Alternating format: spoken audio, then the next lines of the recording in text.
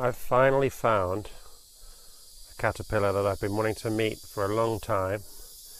This is the best caterpillar in the world. Kind of looks like a dead stick.